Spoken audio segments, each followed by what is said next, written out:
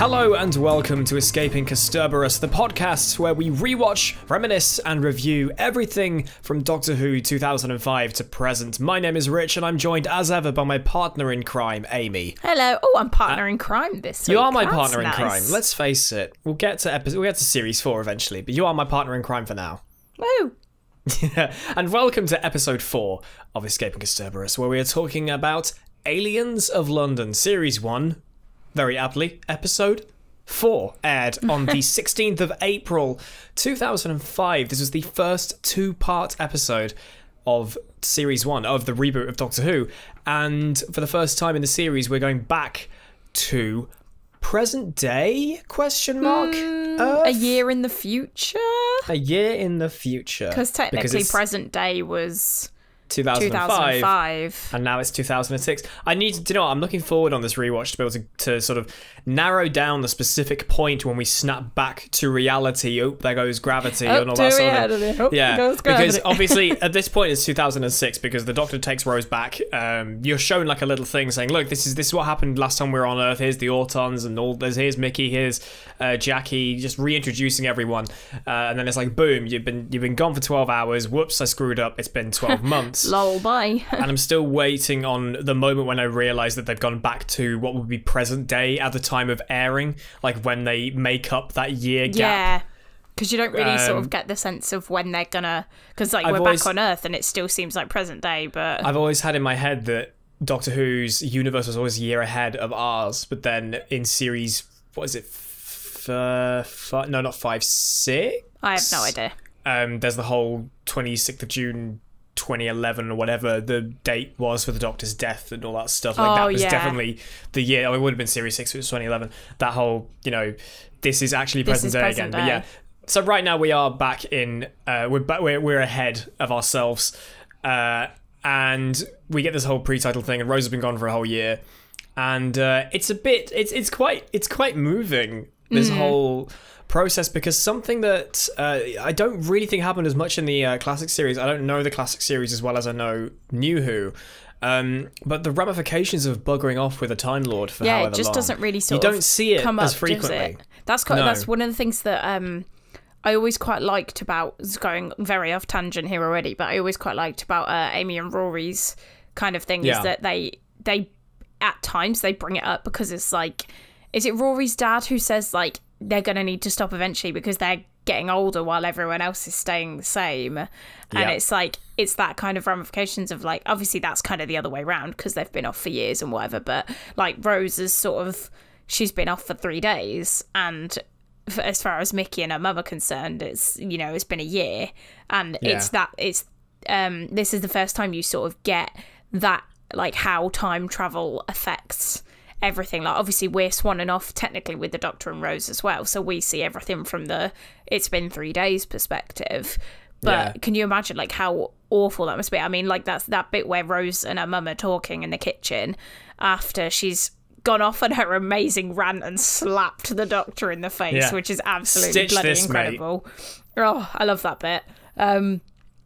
After that, it's kind of like the something stages of grief from The Simpsons, where it's like anger and something like that. I mean, that's not just from The Simpsons. That's the genuine 5 stages of grief. But it's like the anger, and then it's the kind of like emotional acceptance, like trauma of like, where were you? Like, what could be so bad that you couldn't tell me?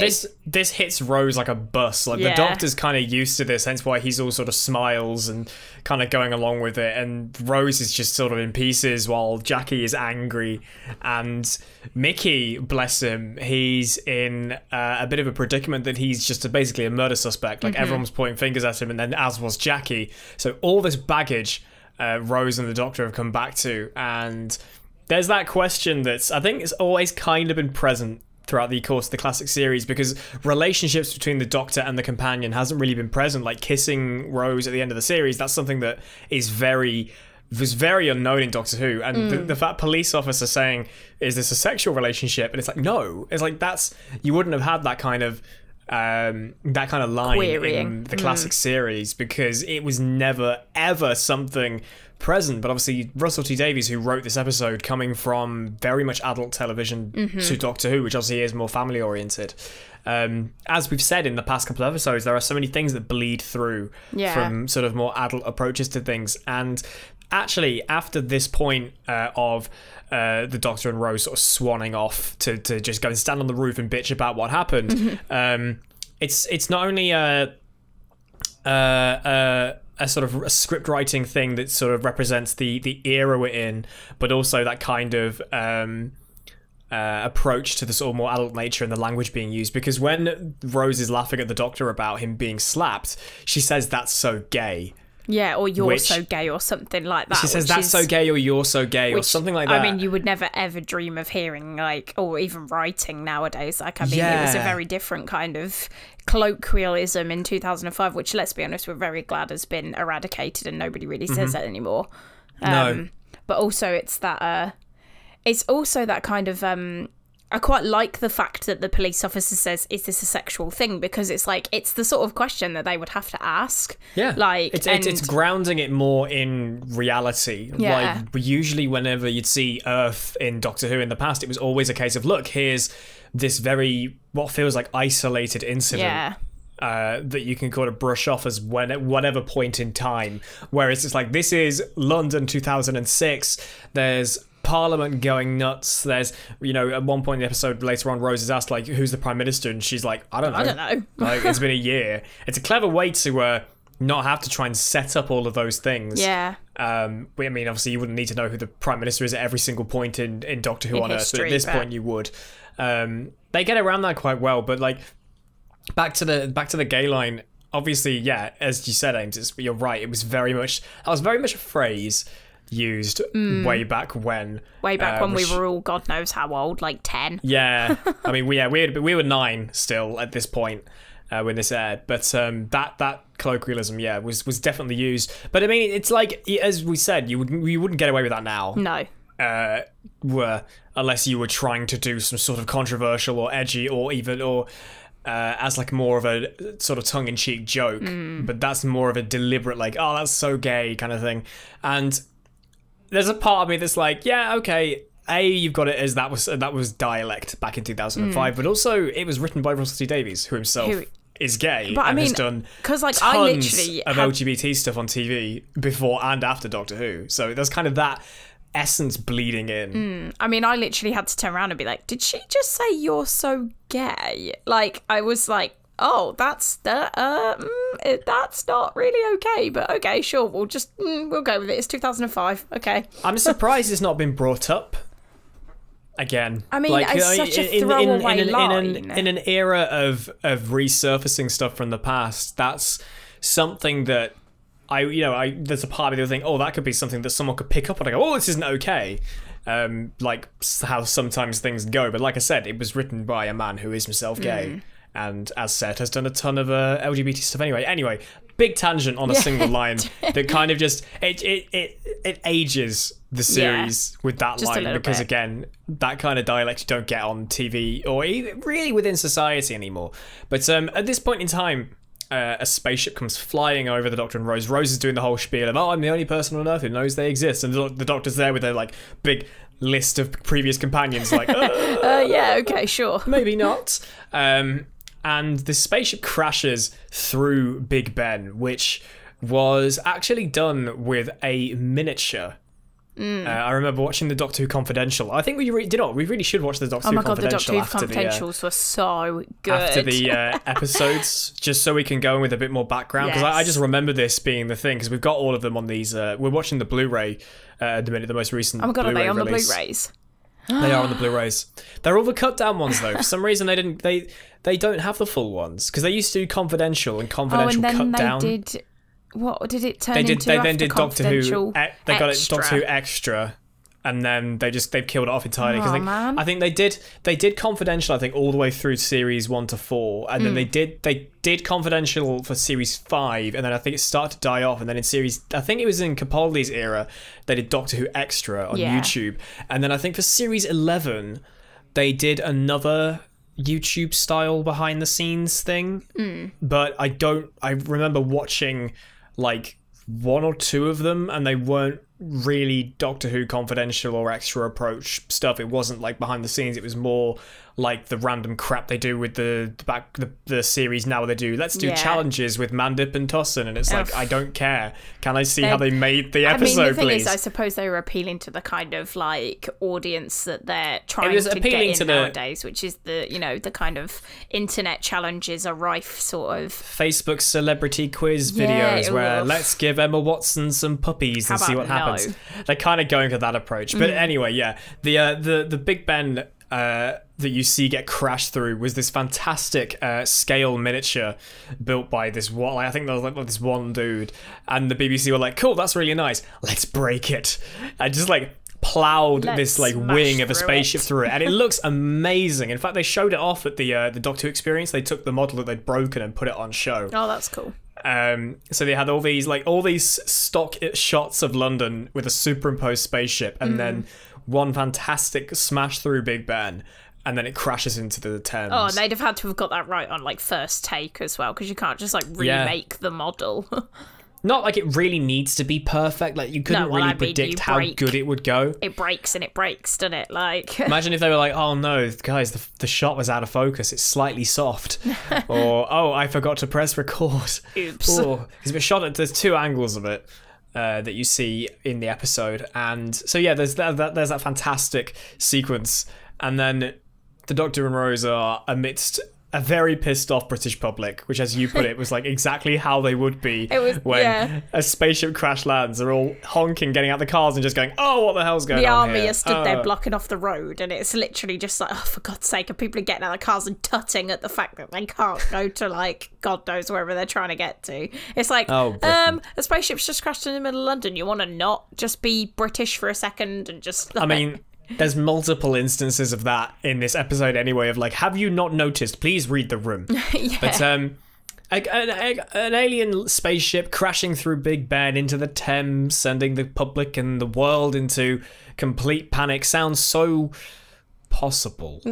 At this point, I literally was watching it thinking, like, there were so many scenes. If we wake up tomorrow and we look at the news and it turns out that a spaceship has crashed through Big Ben in London in the Thames, it'd be like, oh, so this is 2020. Yeah, I'd literally this just is be just like, how it's going to happen. If there's going to be any point we get our first very, very loud public proof of extraterrestrial life, it's going to be this year. Yeah. Let's face it. But moving off these sad times, let's move to sadder times as aliens take over the world in a fictional TV show. So the Doctor and Rose go back to the flat, and the Doctor's just sat watching it on TV, and I don't even know whether it's a party. I think it's kind of like a semi-celebration of like, Rose is home, let's get all the neighbours round. The thing is, I don't see that as a celebration. Like, so Jackie's got a bunch of people over. I'm guessing it's a bunch of people from the Powell estate. They're all just come over. They're all drinking beer. So it could be a party, but it honestly just, it seems like, oh my God, Rose is back. This is great. It just looks more like a bitch fest. Yeah. Because there's that woman just being an arsehole to her. And it's just like, God, calm down. She's been gone for a year. You all thought she was dead. She turns up again and you're like, screw you, Rose. So it's your fault. It's like, wow. I mean, it sort of is, but it's the Doctor's fault, but... we get Andrew Marr on the TV. We get Matt Baker doing Blue Peter. That was making a spaceship cake. Whole bit. And I got really excited at that when I first watched it. When I go back to it, I love it because I was obsessed with Blue Peter. Blue Peter was the tits. I have 3 Blue Peter badges. Fun fact. Nerd. I loved Blue Peter so much. So seeing Blue Peter on Doctor Who, I was like, oh my God, it's a thing. I mean, Doctor Who and Blue Peter have always had this really strong relationship, even though they're both obviously BBC properties, but they were always very closely interlinked. So seeing it appear on Doctor Who was really cool. And the very apt nature of Matt Baker making a spaceship cake. I know, I sort of always wondered, was that like a sort of comment on British television of being like, here's what's trending, let's use it, or was it like a ironic, oh look, they're making a spaceship on Blue Peter? I think it was more of an ironic joke, because I mean, I don't watch Blue Peter since they made all the theme song all techno and rubbish. I mean, obviously I don't watch it, but it's like, I don't think they're going, hey, here's how to have fun during COVID. Yeah, I don't think they're doing that at the minute. No. I think they're kind of, I mean, I say that I saw a tweet the other day saying, well, here's the new Blue Peter presenter, And I thought, you know what, have they changed the branding? Have they changed the theme song since I last looked, which was like a couple of years ago? And they haven't. It's all still the same. That's good. But the episode that I looked, they were still shooting it from home. They had the whole, here's all of our webcams going for the introduction. I think there's loads of previously shot like location stuff and challenges, whatever it is they do. But they didn't seem to mention anything, so no. I don't think it was a thing of like, let's probably just a kind of ironic, like, I think it was they just a happened to be making a spaceship cake on blue pizza. I think with the fact that it cuts back to Eccleston wrestling this kid with the remote, I think it's definitely just a joke. Yeah. But Mickey, this is when Mickey rocks up and has a complete like mouthing off match with Rose. I mean, Rose is just kind of like, I'm sorry. And am I sorry though? Really? Yeah, it's like, as she says it, like, it's only been 3 days for me. And Mickey's like, I was questioned because of you. Why would you do this to me? Blah, blah, blah. And there's this point when we think that Rose is going to be outed by Mickey because Jackie realizes Mickey says, "Oh, the doctor." I mean, Jackie's like, "How do you know? How do you know who he is?" Because obviously, as far as I'm aware, Mickey's not ever said anything to her. Mickey. I mean, Mickey does know where she's gone, but obviously he won't tell Jackie, which I find fascinating. I'd have thought he'd have said, yeah, she's run off with this bloke. Yeah, but then at the same time, how do you explain that? Like, how do you say, by the way, she was here, but then she disappeared into space, and I have no idea where she's gone. Like, she could be literally anywhere. Maybe that's just a comment on Mickey's relationship with Rose. Like, as much as she has a potentially very scary time at her job that gets blown up, and so on and so forth, and he's like, let's drag you to the pub so I can go watch the sports. Yeah. And yet, when she disappears off for a year, he keeps her secret, maybe because he really is like completely in love with her. I mean, he does ask her like, are you going to stay now? And he's very much like, not enough time to miss me. It's like, okay. I think it's painting Mickey in a weird light. I'm looking forward to continuing through with Mickey and seeing what happens, like very specifically where he goes to with Rose, because I can't really remember, if I'm honest with you. He's sort of, the nitty gritty of Mickey's relationship with Rose. So seeing this play out like that was quite interesting. But the Doctor and all this had just buggered off. He says, the TARDIS stays where it is. I'm not going to plonk another alien ship on top of this. And as more stuff transpires as to what's happening, who's ending up at Downing Street, he's like, do you know what? I've got to go check this out. So he ends up going to Albion Hospital, which remember that name, folks, if you've not watched the series before. Sorry, I just want to say what I quite like about is you said like, we think that she's going to be outed by Mickey. It's like, she sort of ends up being outed by Mickey anyway, because he says, the doctor's run off and left you. So then she runs outside, Mickey follows, and Jackie also follows because she's literally like not getting answers. Yeah. And then I'm just filling in the gap between like that point. But yeah, we'll get to that. You are right. I realised when I talked about Mickey talking about what's going on with the Doctor, like I realised, hang on a minute, we need to talk about the Doctor and what he's doing. So he buggers off to Albion Hospital, where the body that was recovered from the ship has been taken. And there's this fantastic moment where he lands in a cupboard, and he opens a door to find a bunch of army blokes just chilling out. I love that bit. He just opens the door. He's like, "Welp, this was a mistake." And they all aim their guns at him. But they're distracted by a scream. A scream that was screamed or scrummed by someone called Dr. Sato.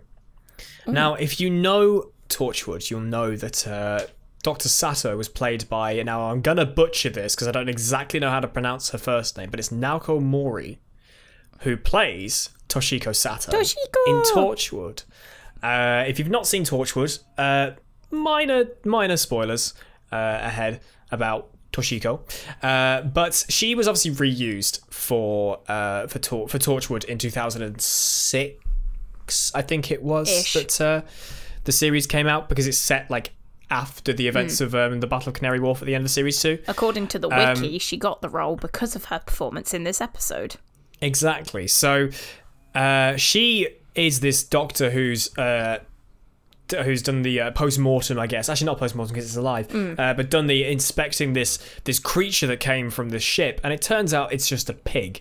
Just a normal farmyard pig that's had some bits stuck in its brain, put in a suit, and was forced to crash, like strapped into a chair and then crash landed a ship into London. Poor piggy. But this has obviously been discussed a lot, and I didn't really know 100% as to how this linked into Toshiko. But it is this Toshiko is indeed Toshiko. So we mentioned last week. Funnily enough, two characters in Torchwood, two actors in Torchwood, appeared in consecutive episodes in series 1 because we had Eve Miles last week as Gwyneth, in Unquiet Dead, who goes on to portray Gwen in Torchwood, and this time we've had Naoko Mori, who plays Dr. Sato, but she will continue to play Toshiko Sato into Torchwood. And I'd always wondered as to when they do that connection, when they make that link, because there's an episode in Torchwood Series 2 called Fragments, which obviously I think I said this last week, that we'd recently rewatched Torchwood Series 1 to 3. Yeah. In this episode, everyone gets blown up and they all go through these, they have these like flashbacks to when they first joined Torchwood. And nothing about Aliens of London is shown during Toshiko's flashback. It's her mother and her stealing some plans for whatever. And she's then sent to prison and Jack Bells are out and so on and so forth. But when it comes to the end of that second series of Torchwood, it's actually revealed how she was there in Albion Hospital for Aliens of London, because her colleague, Owen, who is played by Bern Gorman, he got really, really drunk the night before the events of Aliens of London. And because he was so hungover in the morning, Tosh went and covered for him at Albion Hospital, hence why she was there. So technically, Tosh in Aliens of London is Torchwood Toshiko, not pre-Torchwood. She is Torchwood at that point. So that's the only real explanation they've had about that link. They don't really explain why she's there. I don't know whether she was like rushed from Cardiff to London because they saw it come down. It could have been, like I said, it's not really mentioned. It's just sort of mentioned in the finale of series 2 of Torchwood that's why. I mean, it Toshiko would make sense there. Because I mean, it's not like Torchwood would be preemptively expecting an alien ship to crash through Big Ben, would they? So I suppose it would just be a case of, quick, go, you're the only one here, Owen hasn't turned up, we need someone who can infiltrate, you go. And as far as we know, Torchwood 1 is active. Yeah. In 2005, Torchwood does exist, hence why Toshiko is there. But I mentioned last week about asking us questions regarding the podcast itself. If you got any questions about the episode that we are reviewing today, if you're like watching this slightly ahead of us rather than like watching the episode, they're coming straight to the podcast. I know some people are watching the episode during the week and then waiting for the next week or the weekend to get the podcast. But we got a tweet from Tony, Obi Pong, which is fantastic, who asks about the alien and the appearance of Tosh. About the alien pig, and about the Doctor Who's love of reusing actors. Yeah. So we've already mentioned Eve Miles from Unquiet Dead. We've got Toshiko Sato in Captain Aliens Jack. of London. Yeah, Captain Jack's the same character though. Yeah, I know. I suppose. But it's more reusing actors. I mean, obviously, technically, Toshiko is the same character as well, but Torchwood wasn't conceptualized as the alien organization or the actual series at this point. Torchwood was just the production name for the reboot of Doctor Who, so they could shoot it in secret. Yeah. And what Tony said about Doctor Who reusing cast members, it's happened a ton throughout the course of the show. Like, not only NuWho, but Classic Who as well. I mean, the first example I can think of is in Fires of Pompeii. You've got both Karen Gillan and Peter Capaldi. Yeah. Obviously, Karen Gillan just appears in that as one of the sisters of soothsayers? Something. I don't know. But she's in it, and then obviously Capaldi plays is it Cadelicus? I don't know. Something like that. Some Roman name. But obviously, Karen Gillan's appearance in that doesn't mean anything about Amy Pond, whereas obviously with Capaldi appearing in Fires of Pompeii, it's linked to why the Doctor chose, in inverted commas, Capaldi's face for his 12th incarnation. But like Colin Baker appeared in Doctor Who prior to being cast as the Doctor. Also, Peter Capaldi's in Torchwood, isn't he, in Children of Earth? And Peter Capaldi's in Torchwood, so he plays Peter Frobisher suddenly in Children of Earth. He's from like Pompeii, and then he's the Doctor, and then or is he Peter Frobisher then the Doctor? Like that's the thing I would have always found interesting. It's a shame that Captain Jack never got to meet the Doctor, because obviously Captain Jack knows who has he seen Frobisher. Peter Frobisher? Sorry, I said Peter Frobisher. John Frobisher. John Frobisher. You Peter Capaldi. John Frobisher. The two together. Yeah. Because he does see John Frobisher, because he talks on the phone to him a lot during the course of Children of Earth. Of course, he's like he knows who he is. I don't remember whether he does meet him. I think he does. No, yeah, he would have seen him on the cameras when they're like talking to the aliens. I'm pretty certain they do meet in Children of Earth, but so he would have looked at him and been like, "Hang on a minute." Yeah, Captain Jack shows up and sees the 12th Doctor and goes, "Hang on a minute, you're that bastard John Frobisher. What are you doing here?" Proceeds to shoot him in the head and make him regenerate. I don't know. Lol, bye. But yeah, Tony, the concept of Doctor Who's reusing actors is so prevalent. It's unreal. In fact, Martha's mum played one of the cat ladies in New Earth. She does, doesn't she? I forgot about that. Do you know Bill's Guardian in series 10? Oh God, no. The sort of you only see her like twice. What, the puddle bitch? No. You know because obviously Bill doesn't have a mum. She's she's got like a carer, or I don't think she's adopted, but she lives with a white woman. Oh yeah. That woman is also the woman who married and shagged the cat in Gridlock. That's her as well. So they reuse a lot of actors. I mean, why not? If you know they can do a good job, you might as well go back through your pool of kind of stored info. If you know people, then yeah, go for it. But Tony also asks, what's your opinion on the alien pig? That whole concept of just using an animal. I quite like it. I think it's very kind of Frankenstein's monster-esque type thing, of like taking bits and putting other bits on and what have you. But I don't know, I think there's something quite fascinating about the fact that it's a pig, because I think what I like about it is obviously that scene where he's running down the corridor and the army general or whoever he is ends up shooting him. It's like, it's because it's that kind of familiar, but like, what is it, uncanny valley? Is that what they call it? Where it's like too familiar, but like not quite, and there's something off about it. Yeah. It's like, it's a pig. There's a pig running towards me on its hind legs and it's wearing a suit. What? And it's like, if you saw a pig running towards you on its hind legs, you'd be a bit like, what do I do here? So it's kind of that like I said, that uncanny valley. So I think it was like a kind of a cool thing of using, but also, if you think about it, what other animals would it would either be something like a sheep or like a cow or like a chicken, whereas a pig is just about kind of the right size, I suppose, isn't it? I've always looked at this as like a funny kind of self-referential approach to aliens in Doctor Who, because there's so many sort of times where they've taken something supposedly normal and made it alien. You had the weird like cactus people in the End of Time. You had baked potatoes with faces in the Sontarans. You have plungers and egg whisks on the Daleks. There's all these cat people, exactly. You've got all of these creatures that are very blatantly just, let's take something we know and make it an alien.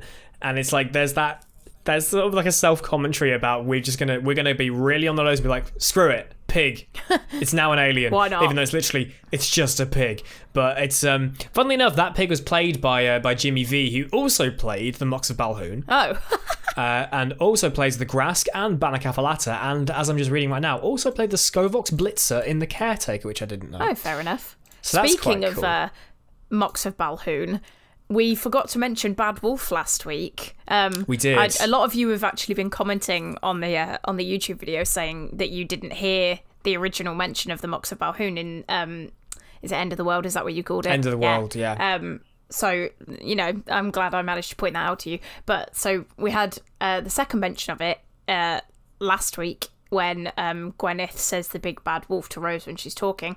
And this is the third sort of, very, very obvious thing of it spray painted onto the side of the TARDIS. So, we're starting to get that link now. This is kind of like when we were watching it for the first time through. I think I sort of remember being like, what the hell is bad wolf and why does it keep cropping up? Yeah. I mean, that's, as we've said, that's something that will become present throughout the course of the series, become more important as the series continues. It's kind of annoying that this that kind of, let's just plant a seed into every episode and wait and see where it goes. Like, that was fine in series 1, but that approach got very old as the series go on. But again, we'll talk about that once we get to those series. But yeah, Bad Wolf is very present in this one. Technically it's present in next week's as well, because this is a two-parter, but it's still just on the side of the TARDIS. But it's weird to think that just this little dickhead kid spray painting it on the side of the TARDIS. But yeah, good point. We did forget to mention that last week, so thank you for letting us know. We'll try and make sure we keep on top of all of these references. I'll try and keep on top of the Bad Wolf points. Yeah. So we talked about Nakamori. Tony, thank you for that tweet. If you do have any questions regarding like episodes or opinions, or you've got like a little plot hole or something you want to ask us about and hear what we think or know, then please do tweet us. You can tweet us at WhoCulture. You can use the hashtag escaping Kasterborous. You can tweet me at PickupChangeToe and Amy at Ames_Elizabeth. We normally we try and record on a Sunday. So if you are watching in the week, or if you're watching on a Sunday or whatever, get your tweets to us by sort of Sunday midday and we'll try and answer them. Yeah, exactly. Yeah, that's bingo. So, these aliens are here in the UK. We don't really know why, and yet there are these sort of slightly larger built people who are being brought into Downing Street. As Andrew Marr rightly points out, there's this MP dude who has something to do with the export of sugar products, and he's like, why the hell is this guy here? And it turns out they're all a bit gassy because they are actually aliens inside skin suits, and they get so many fart jokes. It's so, I mean, literally. It's just super on the nose fart jokes. But also, it's very, very, when they're all stood in the room, it's such stock fart noises. Like, you hear that little, like, squeaky one, and it's we were talking about, I mentioned this the other week on the podcast. I mentioned about how there are so many sound effects that are used that are like, I know that sound effect far too well. And all of the fart noises that you hear in this are all the most overused fart sounds. I think almost that makes it so funnier because, like, it does, yeah. I mean, obviously it's you say it has to be believable, but like suspension of disbelief at this point. They're aliens inside human bodies. I mean, the fact that they're farting and the noises aren't quite accurate is, you just kind of get over it, really, don't you? But yeah, I mean, the fact that they're just literally like, sorry, nervous stomach. It's like, farts. I'm shaking my booty. Toilet humour. Yeah, I mean, this is one of the first episodes of the series that was kind of middling reviewed. Like, not everyone really liked this, and I don't know whether it is down to that sort of weird tone, because it does have a weird tone. It has a kind of weird, gritty tone, and then at times it sort of goes from like gritty to kind of humorous to then like, and normally it does it quite well. But I think you're right about the idea that they've always tried to add in this humor, and usually this humor lands so well, but they've gone from that really gritty, the Prime Minister's missing, is most likely dead, let's face it, there's aliens who've snuck into bloody Downing Street and no one's noticed, and let's lighten the tone by adding fart noises in. Now, as much as we love fart noises as much as the next guy, it is a bit strange. It's a bit of a kind of and it doesn't odd. kind of work. And thankfully, when they reappear in the series, they don't make as many fart jokes. Thank God. I think they kind of got it all out their system. Quite literally, yeah. I mean, there is a reason as to why they do fart a lot, but it's not. It's interesting because they didn't make it a thing to like cover some kind of practical issue or anything like that. They just added it in for the sake of humour. Because the idea is that the compression, because the Slitheen is much bigger than the person that they're hiding within, and the compression that they have somehow generates gas, which is why they fart. And it's like, okay, fine. Like, you didn't have to make fart jokes, because you could just have them being like sadistic and finding things very funny, which they already do. You don't need to add fart jokes on top of that. But like I said, big fan of a good fart joke. But it would have been kind of interesting if they'd have like, if somebody had like, the reason they put the fart jokes in is because somebody actually farted while recording, and then they just went, oh, do you know what, we'll turn this into a running joke. We'll go with that. We'll go with that. Yeah. But I think it was, I say that now I'm thinking a bit further into the episode. I think it's more of a defining thing of like, you see a larger person on Doctor Who in this episode and you think, okay, could they be a Slitheen? And like you hear them rip a sniffer and you're like, okay, they definitely are. It's that tell. Yeah. It's that tell. And I find it weird, like, obviously the thing about Doctor Who is something they try and do a lot is they take things that are normal and they make them scary. You take shadows, you take statues, you take I had another one in my head, I've just lost it. Shadows, statues, gas masks, kids' drawings. Oh, that episode, I hate that episode. Let's take fat people.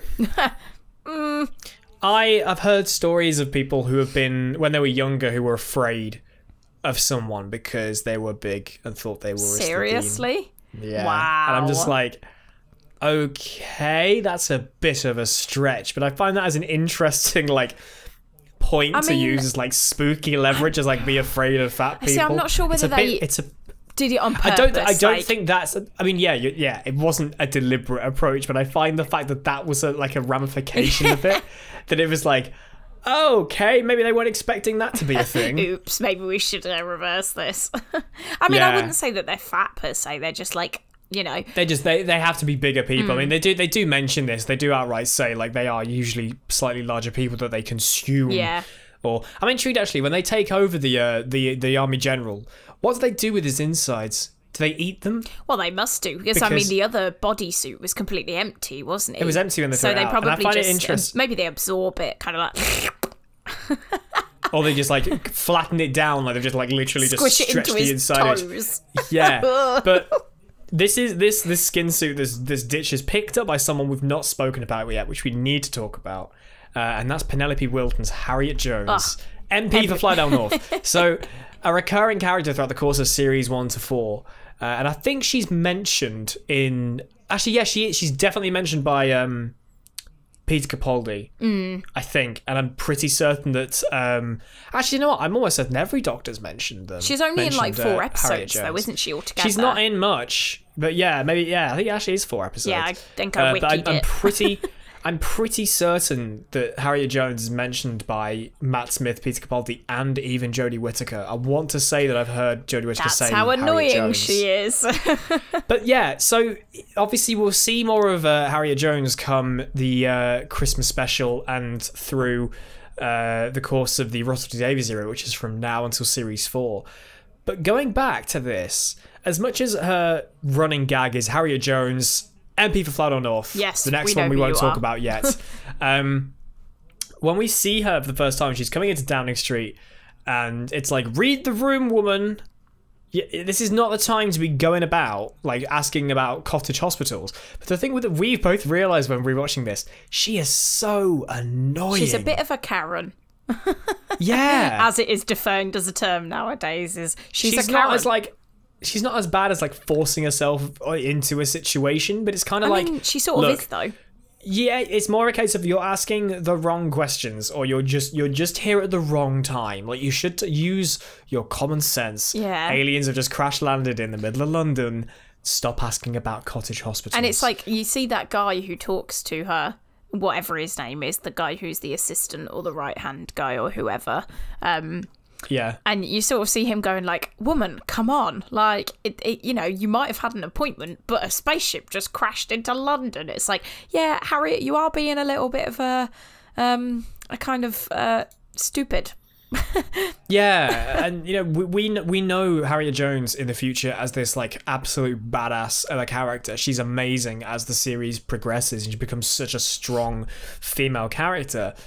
But this really shows how far she goes, because she's just this sort of whiny, insignificant character that's just sort of always hovering about And she just kind of gets thrown into the mix. Like, you know, she doesn't... Yeah, she is very much in the wrong place She at the never wrong intended time. to be. She literally just wanted to slip in the fact that she wanted some cottage hospitals being sorted or something. And then she opens this thing and she sees emergency protocols. And then she has to hide in the cupboard. And then, whoops, Bob's your uncle. She's right in the centre of all this.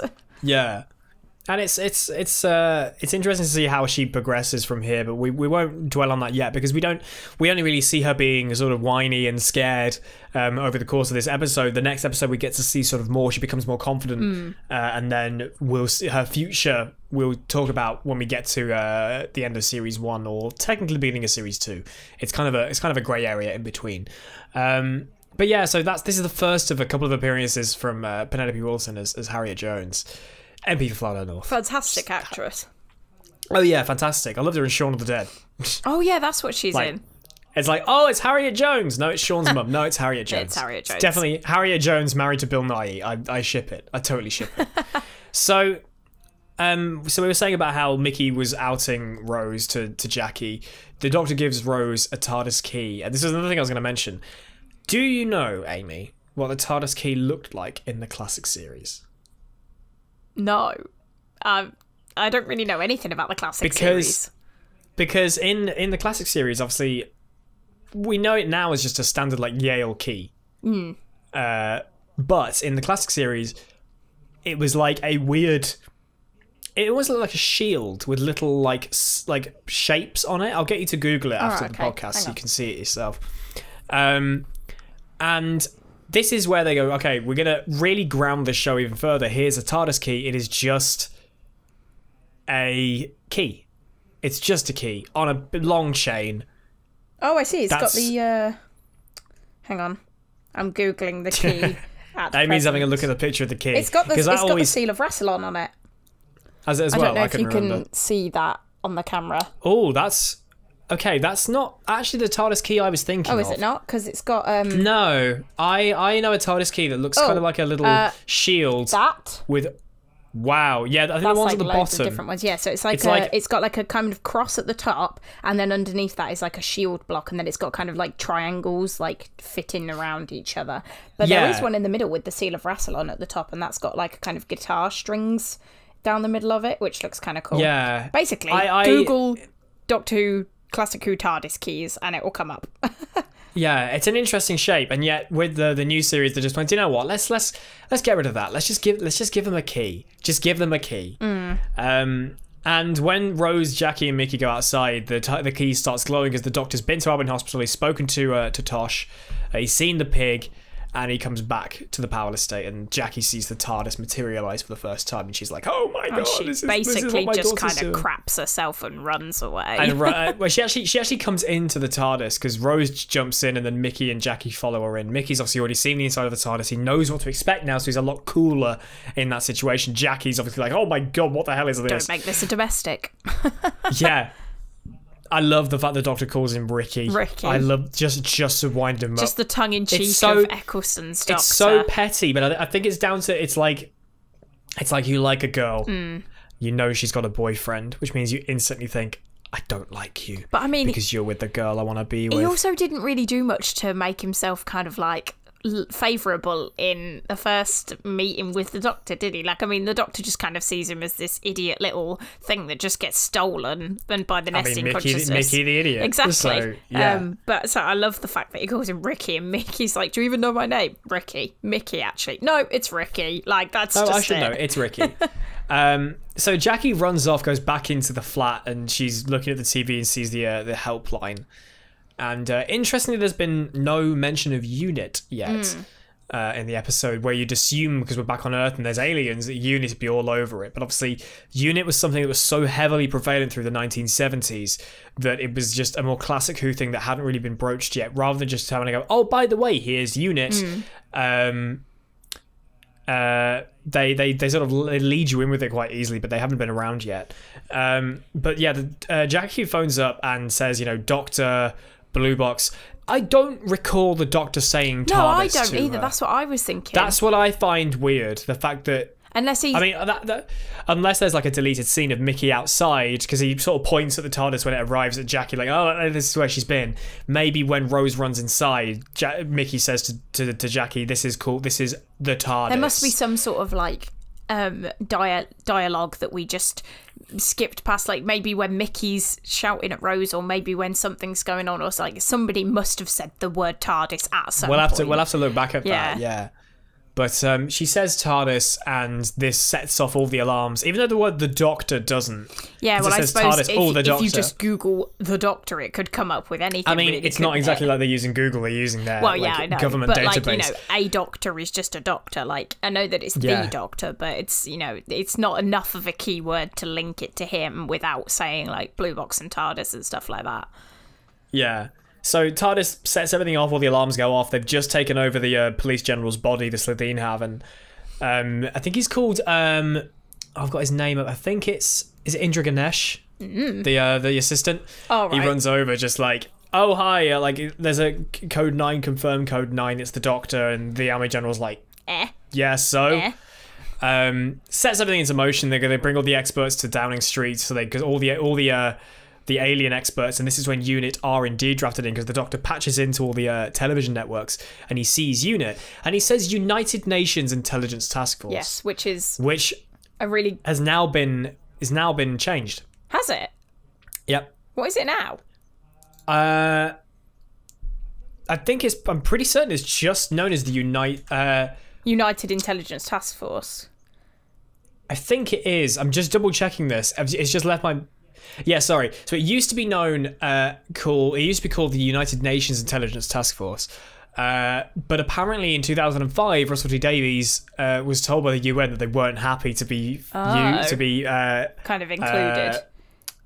Associated is the word I was looking for, with the fictional organisation. So it became Unified Intelligence Task Force. That was what was in the back of my mind. For some reason, when we brought that up, my mind just went, no, wait, I've forgotten it. Wait, it's Unified Intelligence Task Force. Eccleston called them the Unified Intelligence Task Force. No, Eccleston called them the United Nations Intelligence Task Force. So that was after this, right? From 2008, when Unit come back in a big way in Doctor, because like I said, they're only briefly mentioned, and you do see the two operatives that the Doctor spots in the room at the end of the episode. That's the last time we really see them until 2008-ish. So see, what I quite like about them being in this episode is it's like they're mentioned enough for you to at the time be like, oh, okay, alien experts, got it, sure. And again, it does that whole kind of like explaining it for the audience, but also explaining it for Rose thing really well. But because it took them so long to get Unit involved again in the series, by the time Unit rolls around, it's like, who the bloody hell are Unit? Yeah, some people might have forgotten, especially if you jumped on with Tennant, like so many people did, and that was Tennant's last series that the Unit were brought back, and like I said, in a big way, they become more prevalent. Like, we were watching this episode the whole time, checking the berets of all the soldiers to make sure they weren't actually Unit. Yeah, they're just but they're not. They're just officers. The army. But we were expecting Unit to be about. But yeah, Unit go down, and the TARDIS gets found, obviously because Jackie says we're on the powerless state, and the Doctor and Rose are picked up and escorted to 10 Downing Street, which the Doctor's absolutely loving, and Rose is like kind of excitedly freaking out, like when your parents say, get in the car, we're going somewhere, and you go, where are we going? And we end up at Gatwick and go to Spain. My family did that to me once. Fab. So, see, what I quite like about this scene in the car is who is it that the Doctor says, who's the most who knows the most about alien life or something, and she says Patrick Moore. Yeah, and he's like, no, other than him. I quite like that joke. It's like Rose hasn't really clicked on the fact that the Doctor really likes himself. Like, he knows how clever he is. But then she sort of goes, oh, you're loving this, aren't you? It's like, yes, I am. I mean, she could have said, God, you're an obnoxious asshole, aren't you, Doctor? But instead, she's like, do you know what? Have this. You know, we're all freaking out. We've just had a mouthful from our mum. I've called you gay. You can have this. So they go to Downing Street, and the experts are gathered, and then the Slitheen split up into 3 because Rose can't go into the room with the Doctor, so I've forgotten his name already. You've just Ganesh. said it. Indra Ganesh says, oh, fine, go with people fly down north, I don't care. Just get her out of here. And they go and wander about, and they find the Prime Minister dead in a wardrobe. Interesting how that wasn't checked before. I know, but literally, okay. like, the Prime Minister's missing. Don't think to check 10 Downing Street. And the experts were all together. The Doctor does a big spiel about how he knows that he patched into the radar system in the TARDIS and said, "Look, it did a loop round. The pig was a pig, not an alien." And the policeman is questioning Jackie. And you made a very good point with this because they all unsuit. Yes. During this sequence, which we don't actually see the Slitheen yet. No. We don't even know they're called the Slitheen yet. No, they don't even say Slitheen in this episode at all. So I'm saying that, and people are probably listening to this if they've not watched this before and gone, Slitheen? What the hell are you on about? No, they do mention it right at the end though, don't they? They say, "We are the Slitheen." Oh, of course they do. Sorry, they do. Yeah. It's mentioned once. Yes, then. but not up until this point is the... No. Amy made a great point about the fact that you can see the zips present sometimes... And not at other times. I think they're not present at all. So the only times you actually see the physical zip sort of costuming thing is when the empty skin is found by Harriet. That's obviously got the zip round it. When they're actually unzipping their heads, you can see the zips. But the only kind of anomaly is when the police officer is questioning Jackie. And I always, for some reason, thought that the actor who played the army general and the actor who played the police officer looked very similar. Like, I don't know if that's just me, but I always used to get them confused because I thought it was the army general masquerading as the police officer, but I could be wrong about that. So anyway, the police officer who's questioning Jackie, he takes his hat off and the zip is like really obvious across his head. Like it's just there.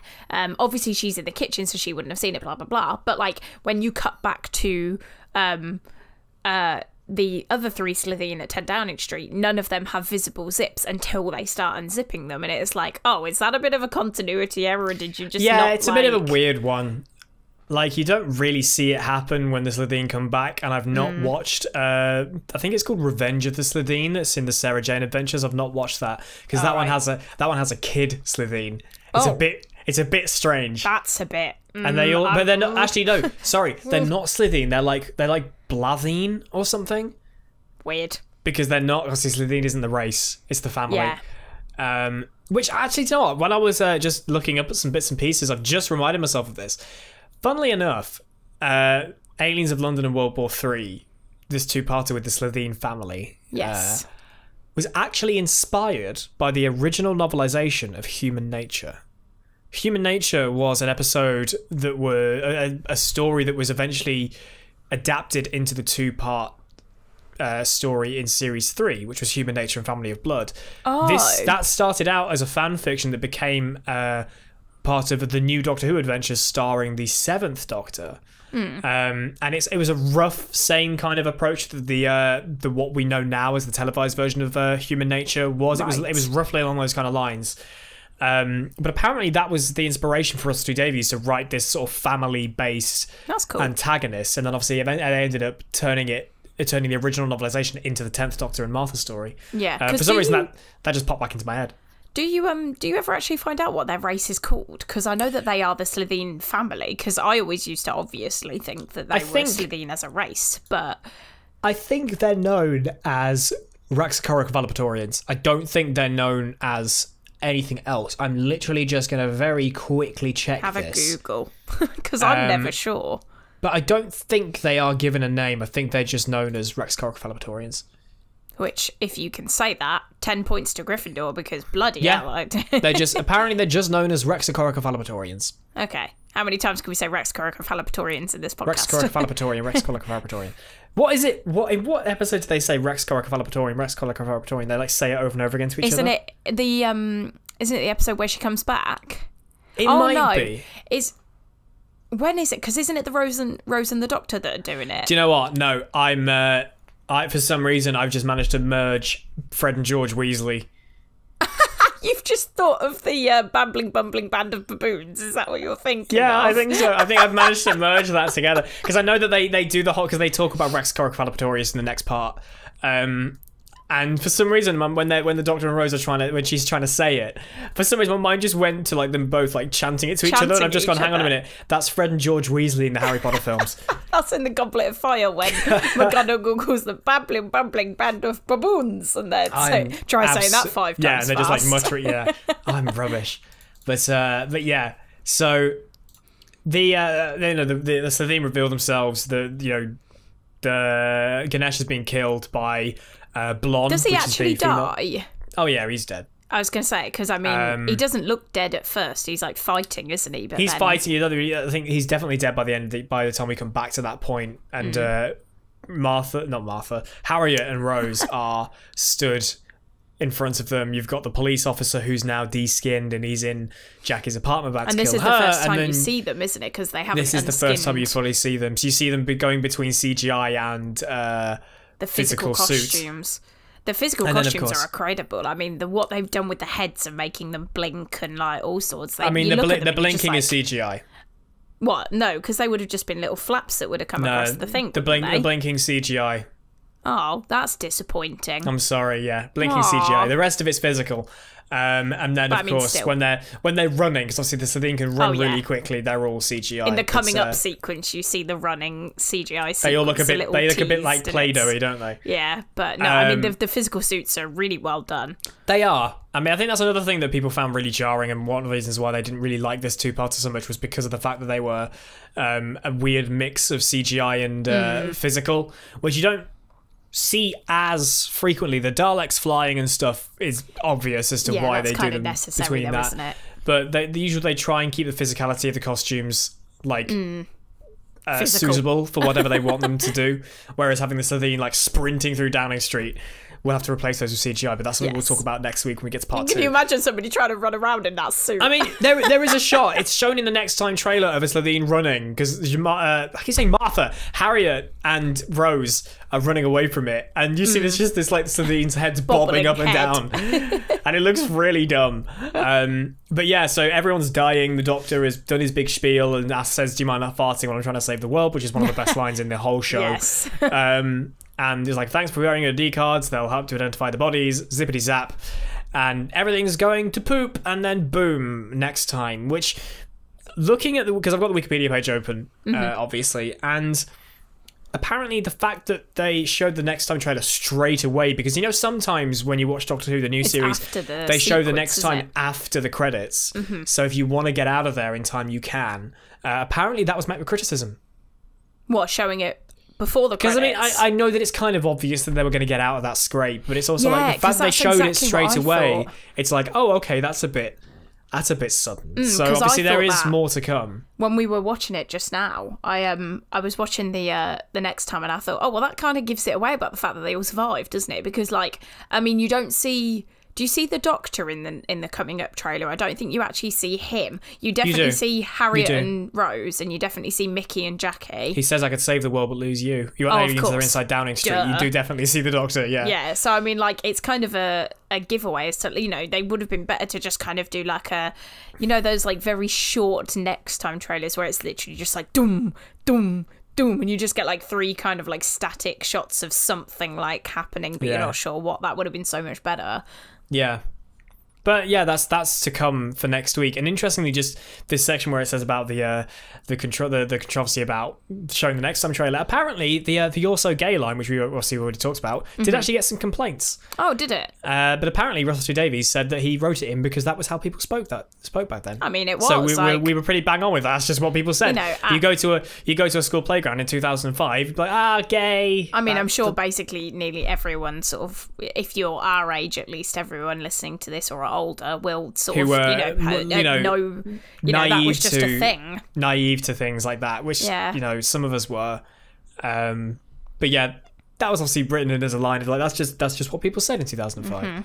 As we've already said, things are very different now. But that was Aliens of London. So that's the first part of a 2-part story, which, as said, hasn't gone down as well in the critical reception. For me, I'm watching that and I'm like, yeah, cool. Like it's never a 2-part that I go out of my way to go back to. If I go back and randomly watch Doctor Who, this isn't one of them. I can sort of see why it was like, I mean, I said to you, didn't I? I said I'm not sure whether it was met with sort of lower criticism because it was the first half of a two-parter. However, then you look at something like, you know, most recently, Ascension of the Cybermen, which was so much better than Timeless Children or Timeless Child or whatever that bloody hell episode was called. Yeah. Like, the first part of that was so much better. So I suppose it just depends on the kind of... the build up, the time and the place, and like, you know, the. I mean, I think there's more stuff about here about like the approach of